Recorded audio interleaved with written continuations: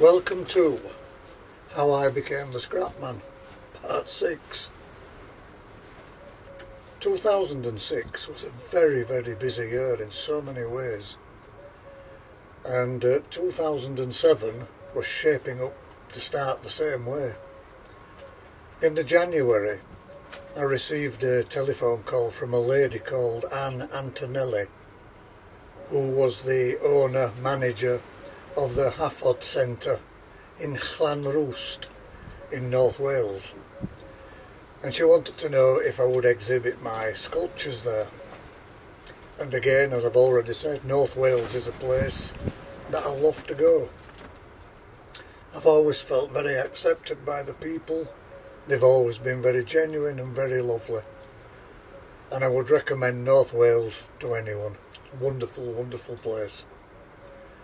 Anyhow, went to the Hafod Centre and the exhibition there was in like two rooms of an old converted farmhouse, and against the whitewashed walls my sculptures looked really, really good.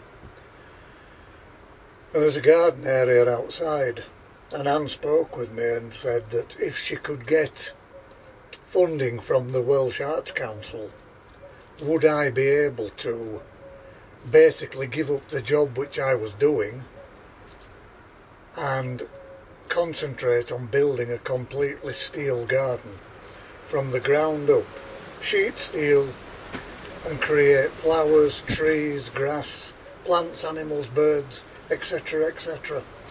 And of course that is a project which I would have loved to have done and still would love to do if ever I got the opportunity, because I think it would be such a wonderful thing for me to do and for people to see. I waited patiently but really heard nothing back. But the exhibition there went very well, sold quite a few pieces, and she asked me if I would return in 6 months' time and exhibit again, which of course was no problem, and I did. I then received a call from Rotherham Art Gallery in South Yorkshire, and Rotherham Art Gallery asked again, would you hold an exhibition? To which I said, of course, yes. That was a room, and I think we had 65 exhibition pieces, and again it was very well received.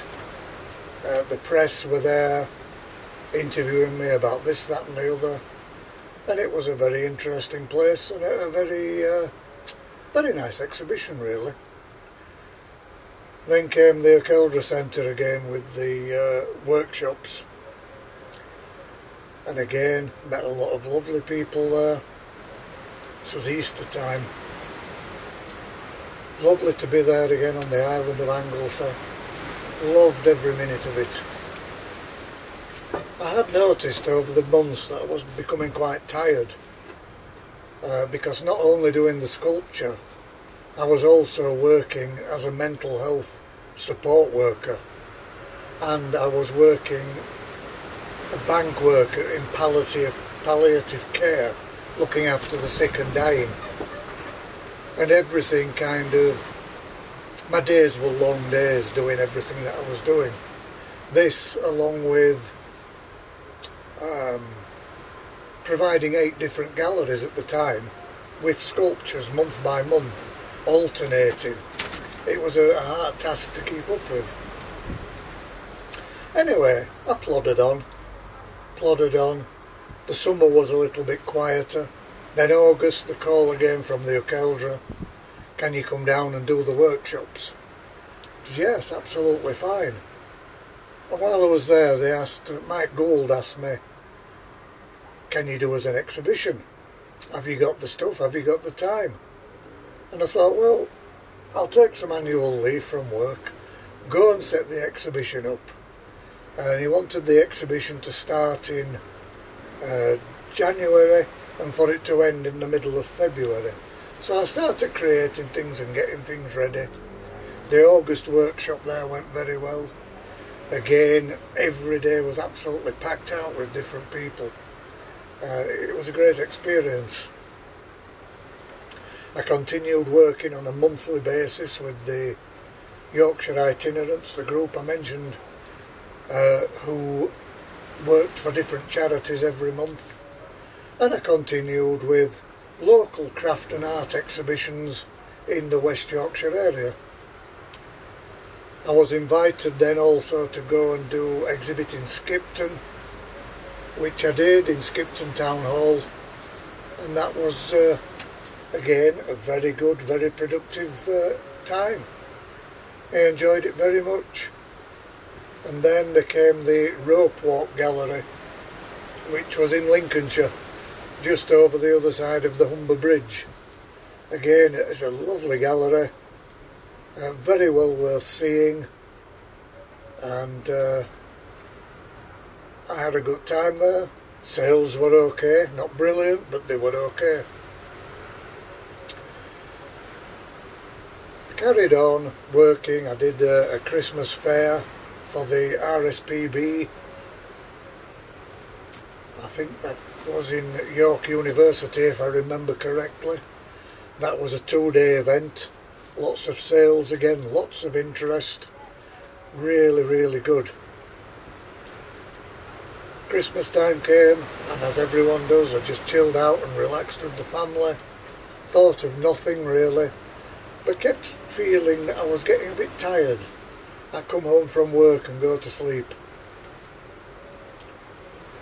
I didn't have as much energy as I used to have. And then February came, and it was February the 9th, and I went to a football match with my father to watch Huddersfield Town play Swindon Town. And Huddersfield won 1-0 that day, and I've often wondered if it was Huddersfield winning that actually gave me what happened to me. I was walking home from the football when all of a sudden it was almost curtains drawn, good night's Vienna. I had a heart attack, and I managed, goodness knows how, because the pain was intense. I managed to walk home, and I had to go home because I had 2 dogs to look after. So I got in the house, rang my son, I said, "Look man, I think I'm having a heart attack, can you please come look after the dogs for me?" Which he agreed to do. Then I rang the ambulance. The ambulance arrived and rushed me off to Huddersfield Royal Infirmary. I was tapped on the shoulder by someone who said, "You see that doctor there? They have just saved your life."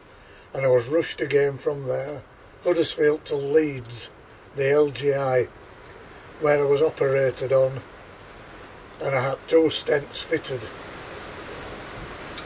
And within 2 days I was back in Huddersfield Royal Infirmary, and within 3 days I was back home in my own house, feeling very well indeed, amazingly well.